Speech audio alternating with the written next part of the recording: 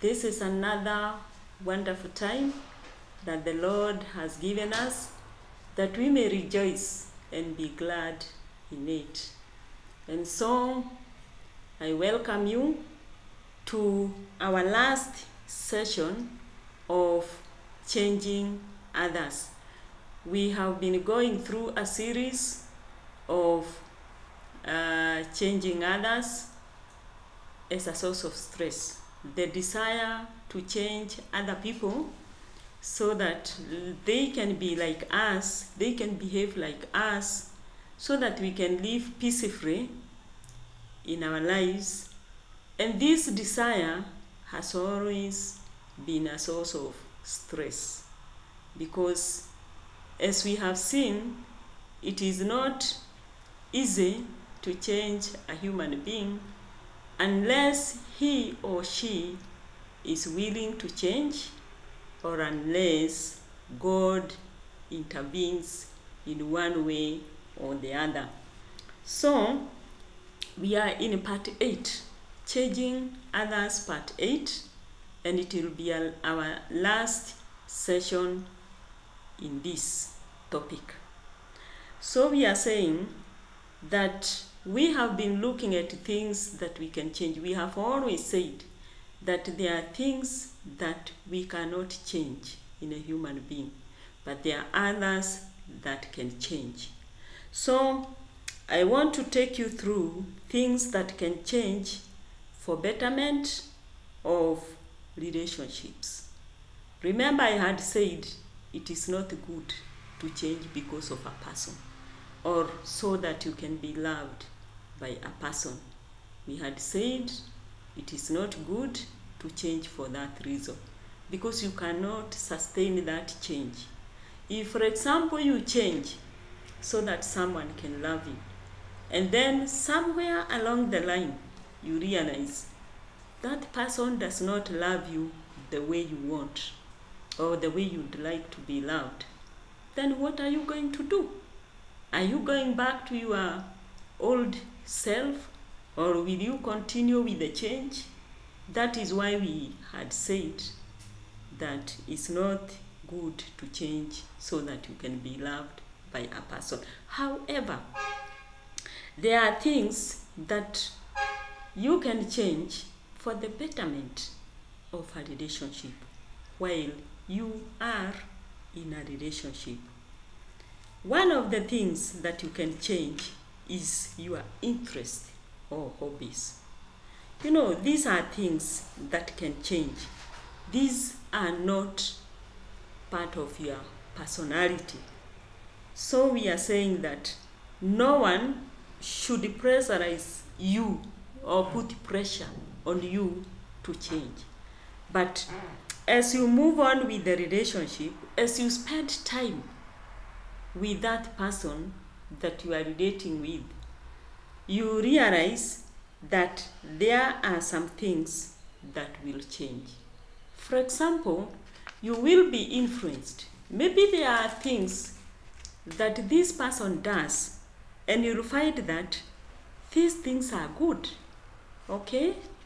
These things maybe is loves football, photography, music, all these things that come as hobbies. You'll find that maybe the person you are relating with has things that he or she does, and you find that they are very good. And then you also desire to do it. Like, I know there are people who get married. One person likes going to church. The other one has never gone to church. In the process of relating, you find even the other one, who never used to go to church, has started going to church. And eventually, it brings a great change in that person. So, we are saying that in Hebrews chapter 12, verse 14 says, "Strive for peace with everyone, and for holiness, without which no one will see the Lord." All right? So we are saying whatever we do, whatever changes we make, let them be positive changes. Positive. Do not relate with evil people, naughty people, criminals, and then you also become a criminal. Like I've known there are people who relate with people who drink. Initially they were good people, they were not drinking. But after relating with people who drink, they start drinking. Eventually they become addicted, and at the end of the day, their lives are destroyed. They are unable to work, they stop working because of drinking, they start stealing to get money to drink, they start changing their character. People who are very respectful, they start being disrespectful, and all these other things follow in a way that the life of this person who was good becomes destroyed completely. So we are saying that maybe when you relate with this other person, you may discover new books, you may discover new shows, you may discover movies, sports, which you love, and then it will bring change in your life. The other thing that you can change is health habits. For example, if you are smoking, you can change and stop smoking. You can start exercising if you are influenced by the other person who is maybe doing exercise and you find it is good. This person lives a healthy life. You will also maybe decide to start also exercising. Maybe you start eating better. Maybe before you met this person, you never used to eat fruits, you never used to eat vegetables. And this person tells you eating these things, these fruits, is good for your health. And so you also decide what is good for your friend might also be good for you. These are good habits. All these are good things that would enhance relationship. The other thing that can change is where you live. I know there are people who are having long distance relationships, and these kind of relationships are very torturous. They are full of temptations, long distance relationships. So we are saying that you can also change where you live to go nearer to the person that you are relating with, to avoid these temptations, to avoid these issues that come with long distance relationships. I have seen people accusing each other of unfaithfulness, and if you think you cannot trust each other this much, it's good to move and be closer to each other. Other things are bad habits. You can change your bad habits. Like there are people, as I've always said, who have a habit of coming home very late, and you realize maybe if you come home late, you are going to, the other person is getting annoyed. Maybe your husband or your wife is getting annoyed. So for the sake of peace, you decide you are going to change. You'll be finishing up with your friends early so that you can be home at the right time. There are other bad habits like leaving dirty clothes anywhere in the house. And if you are living with somebody, your wife, your husband, or whoever you are living with in a house is not happy about this kind of thing, and leaving used cups, plates anywhere, sleeping late, watching movies, all these are bad habits. Maybe even speaking with food in the mouth. They are bad habits that people have. Like there are people who will not speak. When they don't have food in the mouth, they won't be speaking. But once the food is in the mouth, that is when they will want to speak a lot. And also there are people who like shouting, everything. Maybe even in a peaceful discussion, you will find that there is a lot of shouting. Okay, you can also change the way you dress. And we are saying this, you should not be coerced. You should not be coerced to change the way you dress. I saw other people demonstrating, my dress, my choice. Yes, it is your choice. But sometimes you can relate with a person who has very good taste, so that you find that you will change. In fact, some of these things we are saying, some of these changes, they come automatically. You don't have to be coerced. You will find that if your friend dresses wears long dresses, and you wear very short ones, you will also desire, maybe you will see this person is smart, and you will also desire to be like this person.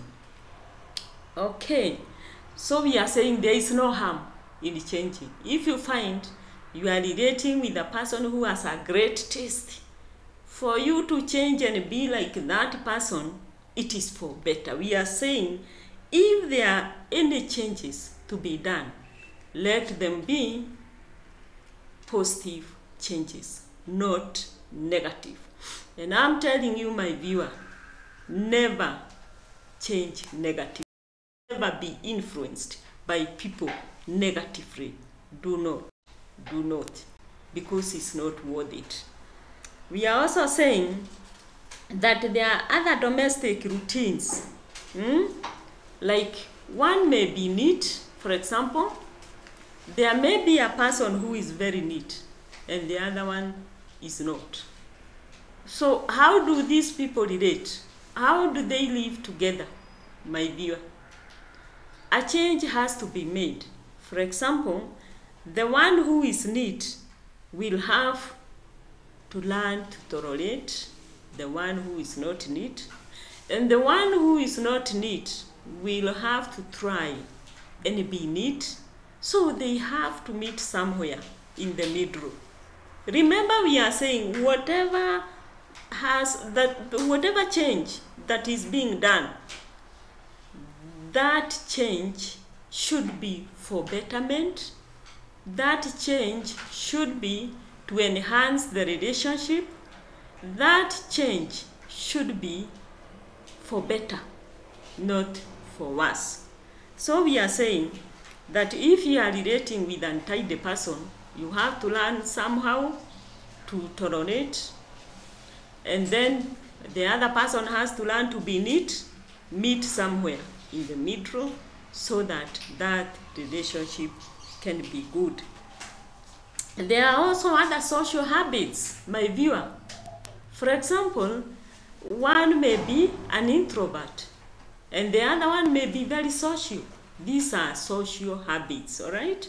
One likes to stay in the house, the other one likes to go out, is very outgoing. How will these people live together? Again, they have to meet somewhere in the middle. The one who goes out a lot, who likes socializing, will have to learn to stay in the house a bit, not to go too much.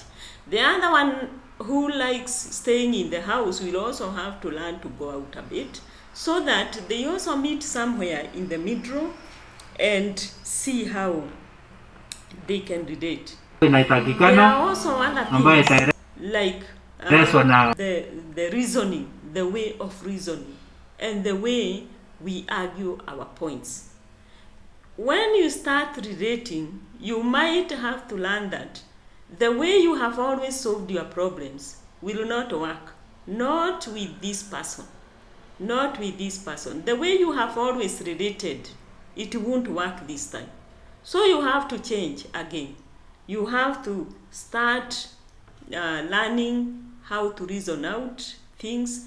Maybe if you liked maybe quarreling, You have to learn to do things calmly. If you liked shouting, if you liked always what you say is right, and you find the other person disagrees, you also have to learn to give in sometimes. Give in sometimes for the sake of peace. Not that everything you decide, it has to be that. You have to learn to give in sometimes for the sake of peace. And also the controlling of temper. That is something that may be part of personality, but still, if one decides to change, one will.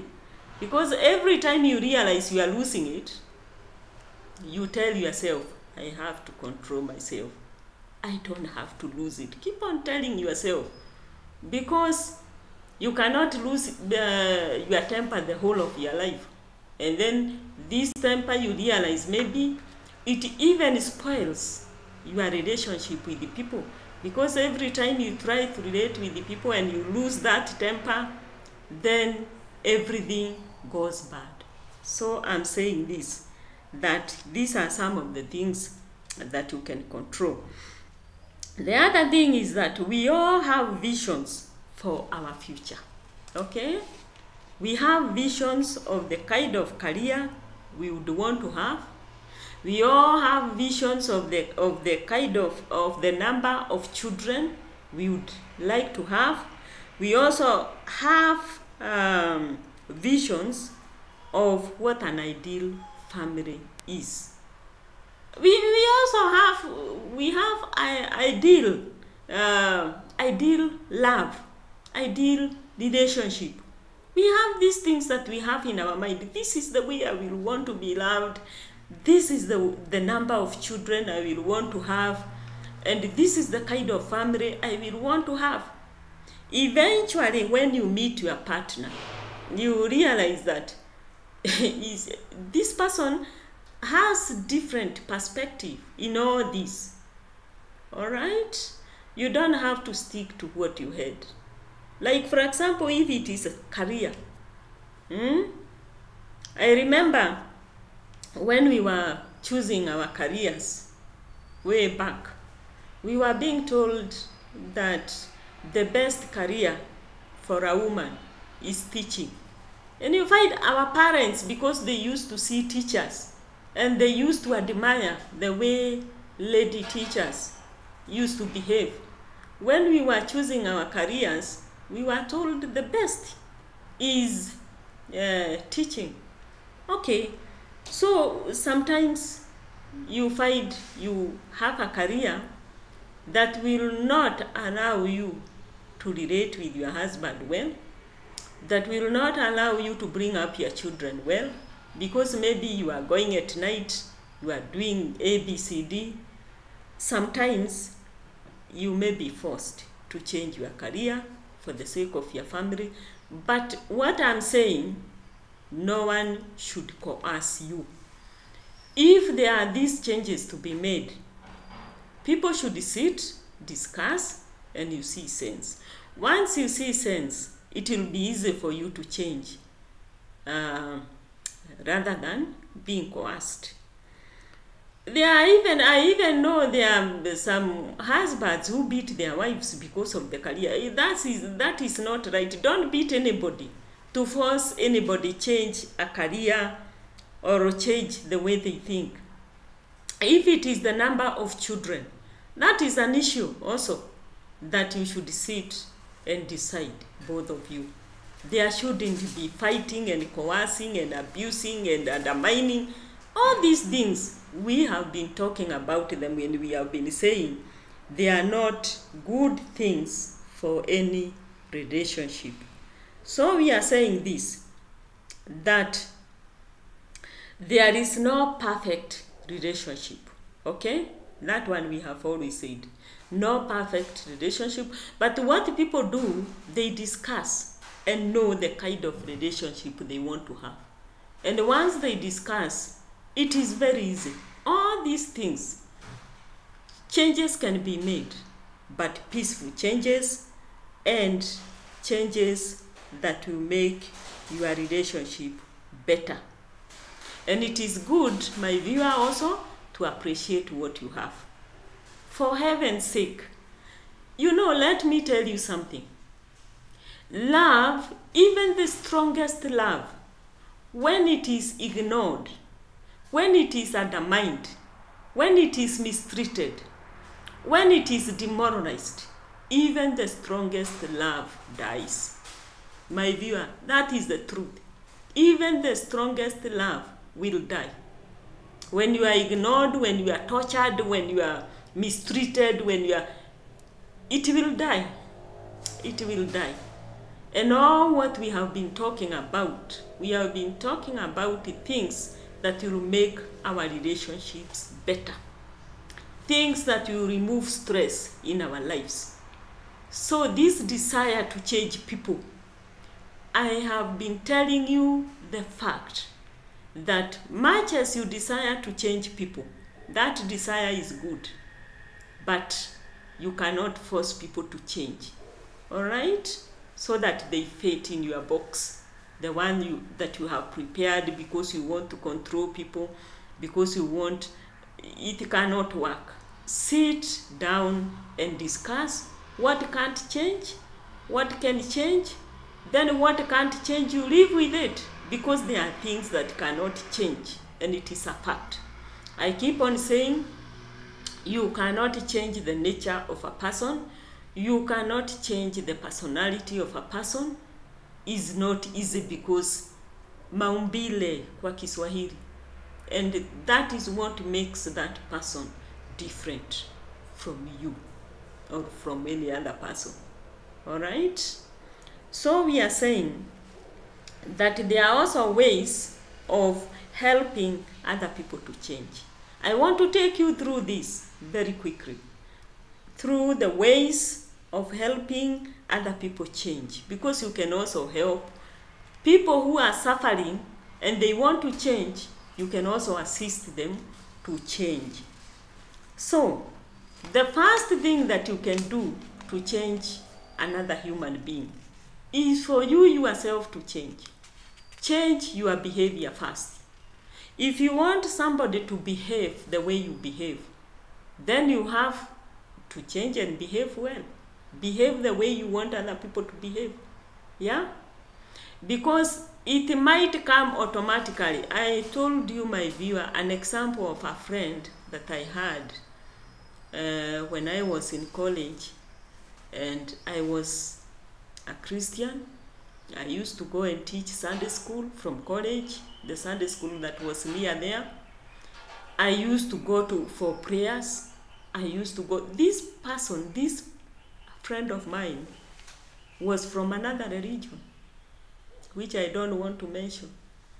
But as a result of seeing my behavior, what I used to do and my way of life, she desired to be like me. And she changed, left her religion, and joined Christianity. And up to today, she praises the Lord. All right? And these are the people we help to change. They will be our crowns and our joy. Okay? Because you receive crowns one day for this kind of thing that you do of changing people and making them better. And so we are saying that when you act in the way you want others to behave, you are helping others to unconsciously adopt your behavior. You will not even struggle. But you cannot be preaching the way we say that you preach. You preach what? You preach water and then you take wine. It won't work. It won't work. That you are telling somebody, like your children, for example, you are telling your children not to smoke and you are smoking. You are telling your children not to drink and you are drinking. You are telling your children, your grown-up children, not to beat their wives and you are beating their mother. It won't work, my friend. It won't. So you just behave the way you want others to behave. If you want others to be loving, can you also be loving? Can you love them? Love them. Live by example. Be a good example. Let them see how loving you are. If you want them to be kind, be kind to them. If you want them to be calm, be calm. If you want them to treat you well, treat them well. So that is the law of nature. All right? And then maybe you won't struggle to change anybody. Then we are also saying that it is important to remove temptation. For example, if you are helping somebody to stop smoking, you cannot be keeping cigarettes there. Or you want to help people to stop drinking, you cannot be putting beer there. Remove those temptations to help people to change. Then, after you have talked about these issues, because it is important to speak these issues, tell somebody, like if somebody drinks a lot and is an addict, tell them it is good to suggest that it is good for them to change for better. Try to reason out with them so that they can also see the need to change. All those behaviors that we were talking about, the bad behavior, like even in the house, keeping dirty clothes anywhere, leaving used utensils on the table. You can discuss these issues and tell them that you would like them to change, or it is good to change for their own betterment. Tell them it is good. Like, for example, I remember there was a lady who was telling me that she would want to get married. And this lady is a lady that had, I don't know whether it was temper or whatever it was, that whenever you pinpoint a mistake, this person starts crying. Whenever, even a simple thing of serving you food, and you say that you are full, you can't eat, this lady will start crying. She was so sensitive. And then I had to tell her, if you desire to get married, then it is important that you work on this kind of character, because it bores. You cannot keep on crying. What will your husband do? The children are crying, the wife is crying over the issue of being told the food has more salt instead of improving or something like that. So I had to start helping this person to change this character for her own betterment. She saw the change, because I said sometimes it becomes very difficult when you have that kind of behavior. So you have to talk about it, and then after talking and suggesting that a change would help, then give this person time to decide. Because at the end of the day, my dear viewer, at the end of the day, I have said, change will begin with the person, not with you.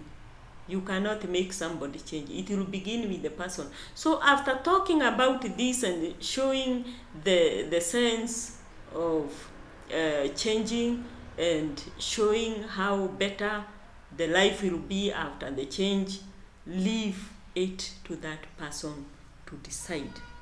Then we are also saying, treat those people with respect. The people you want to change, you have to treat them with a lot of respect, because if you don't, even if somebody is an addict of whatever it is, or even if somebody does whatever they do and you get so irritated, even that issue of the house that we are saying being untidy and all that, you know, if you tell people directly and with a lot of disrespect that they are untidy, in fact they will make you their enemy, and they will not even see the need to change. So we are saying, treat the people you want to change with a lot of respect. And then we are saying, do not coerce people to change, or do not try to force. Okay? If you try to force change, my friend, it will only be long term, I mean short term, because of fear. They will change maybe because of fear. And here I'm talking about maybe even wanting to change your children. A child who has bad behavior. If you coerce, they will change because of fear. And that will be short term. The minute they move out of your house, they will just go out there and go back to their old behavior. So it is not good to coerce anybody. And we are saying that if somebody begs you to help change, you have to sit down and agree the terms under which you are going to help this person. Okay? We are saying that you may sit, maybe you are helping somebody to smoke, to stop smoking. It is good you sit and decide, if I see you smoking, one day if I catch you smoking, what will you expect me to do? If I one time come to your room or wherever you are and I find cigarettes or the ashes there, what will you expect me to do? Okay? What if this person comes one day and tells you, I want you to allow me to be smoking 1 cigar per day? What will you do? All these are terms that you should agree so that you avoid nagging, my friend, coercing, patronizing, belittling, undermining. All those are things that you should avoid. If a person has requested you to assist them change, then that is something you should sit down, lay terms, so that you do not cross the boundaries. I keep on telling you that there are boundaries, my friend. Even if you are helping somebody, there are boundaries to be observed. And these boundaries, if they are not observed, then you will spoil the whole thing that you wanted to do. It won't work because you have crossed the boundaries. Maybe you have started nagging, you have started coercing, you have started belittling this person. And we are saying that people should be treated with a lot of respect. So we are saying this, in a relationship, if you have tried all you can to change toxic behavior, okay, and you have failed, maybe you have tried everything, and maybe this one I'll be specific, maybe in a marriage or a relationship, maybe you have a fiancé, and you have tried everything you can to change toxic behavior, and you have failed. We are saying, because you cannot change another person, you may decide the best thing is to separate from this person, is to disengage from this person. Of course, you give them their freedom to move on with their lives and to do whatever they want to do. And this is something we have said many times, that their freedom ends where yours begin. Yeah? You have to keep a distance for your own safety, my friend. Remember, I have been speaking about these things, considering that many people have died, many people have lost their lives. Why have they lost their lives? Because of sticking with toxic people. Yeah, you see this person is very toxic. You see this person is dangerous, and you continue living with this person. Many people have lost their lives. That is a fact. Yeah? If you are living down here, in a society that I live in, you know what I'm talking about. People have lost their lives. So if you have tried all you can, remember I've said you have to try all you can to help this person. But if you fail, then you have to keep a distance.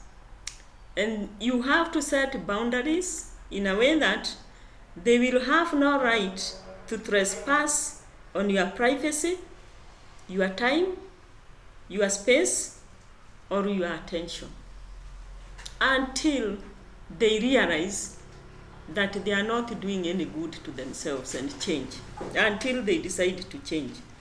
The intention for disengaging is to protect yourself so you can move forward with your life. All right, my viewer, it is not to punish these people. You are not disengaging to punish them. You are not disengaging to teach them a lesson. You are disengaging for your own peace and for your own safety. That is what you are doing. And remember, we said the other time, it has to be done with a lot of love. And you also have to leave the door open, because these people eventually might see the need to change. They might come with a genuine repentance, and you might have to allow them back in your life. Always keep in mind what you can change and what you cannot change. As I have said, you cannot change the past. That is something you can't change. The past is gone. You cannot change. What happened, happened. And you cannot change it. The other thing you cannot change is human nature. You cannot change human nature. The other thing you cannot change is personality. All right? And most importantly, you can only change another person if they truly want to change and have requested your help in making the change. In conclusion, my viewer, I told you that this will be the last session of this series.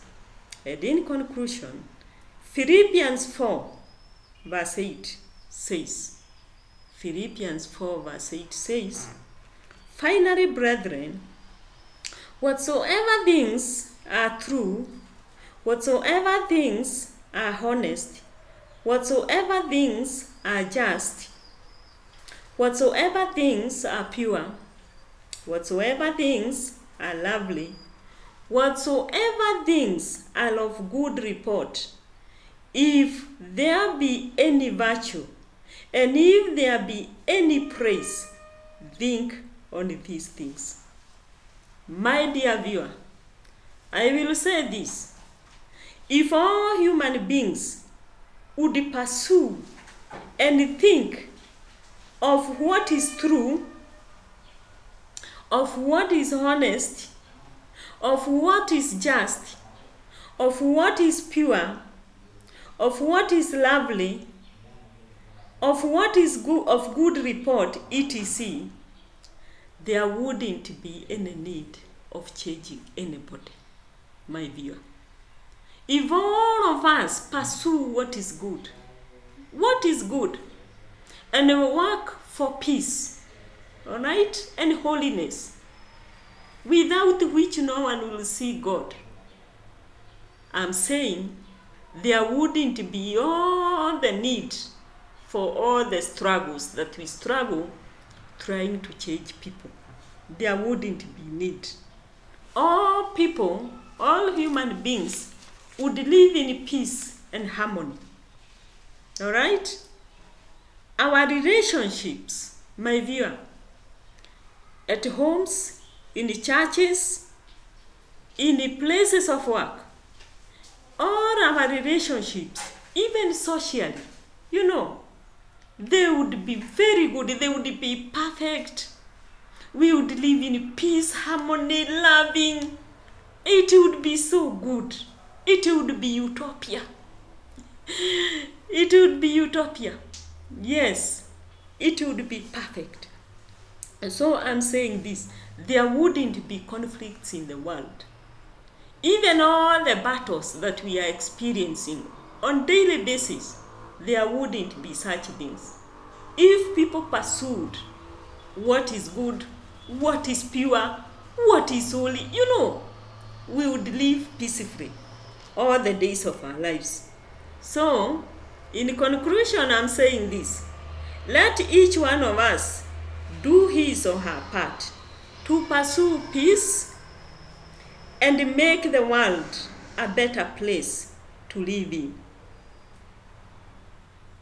I think those would be my closing remarks, because if we pursue peace, if each one of us does what is good, if each one of us becomes responsible and we do our parts, then the world would be a better place to live. And we would receive, like Psalms 133 says, that how good it is for brethren to live together in unity. Because that is where we find blessings of God. So if we live in peace and unity, then the blessings of God will be upon each one of us, and we will live peacefully all the days of our lives. There wouldn't be any change, any need to change anybody. So, till next time, thank you, my viewer. And before I leave, I want to commit you to the Lord. So let's pray. Our mighty, almighty, and everlasting God, we come before you this time to thank you, to praise you, and to glorify your name. We honor your name and uplift it above every other name. My Father, we know there are so many names in this world, but yours is above every other name. We thank you for your holiness. We thank you for your love. We thank you for your care over each one of us. We thank you, Jehovah. We give you all the glory and honor. And now, Father, we want to thank you because we have come to the end of this series of changing others. My Father and my God, I want to pray that whatever we have learned, we are going to implement it, even to the glory and honor of your name. My Father and my God, let it not be in vain that I've been teaching about this thing of changing others, because we know there are things that can be changed and things that cannot be changed. My Father, we pray that you give us strength to change things that we may change, we can be able to change. For those things that we cannot change, we pray that you give us strength to live with them, oh God. My Father and my God, let them not prevent us from doing your work. Because even our brother Paul had a thorn in the flesh, and he never stopped working for you, my Father and my God. He continued working for you until one day he said, I have run my race, I have won it, dear Lord, and I have kept the faith. My Father and my God, we pray that someday we will be able to say like Paul, that we have fought the good fight, and we have won the race, and we have kept the faith. Oh, my Father and my God, I want to intercede for those people who are in relationships. My Father and my God, some relations are broken and people are suffering right now. I'm praying that you may pick the broken pieces and put them together. My Father and my God, I'm praying that you may teach them in your own way how to relate, oh God. My Father, we know that you are a God of relationship. You began a relationship with us, Jehovah, when we were lost. You sent your only Son to come and die for us, my Father, that we may live peacefully, O Jehovah. My Father and my God, you bought us with the precious blood of your Son. And that is how we know that you are a God of relationship. And so I'm committing those relationships to you, Jehovah.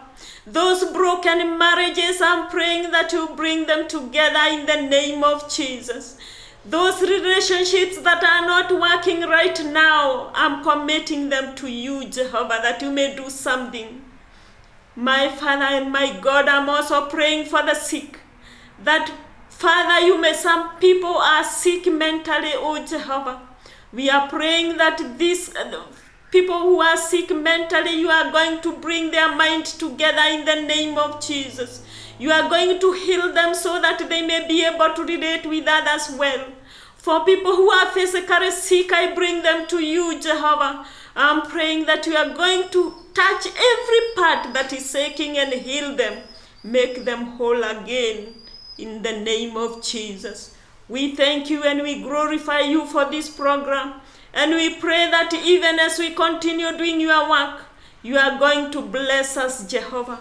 And you are going to bless our viewers in the name of Jesus. For every need that they have, we bring it to you, that you may meet it and supply according to your riches and glory in Christ Jesus. We thank you, Lord. We glorify you and we honor you, because we know you've heard our prayers, for we have prayed and trusted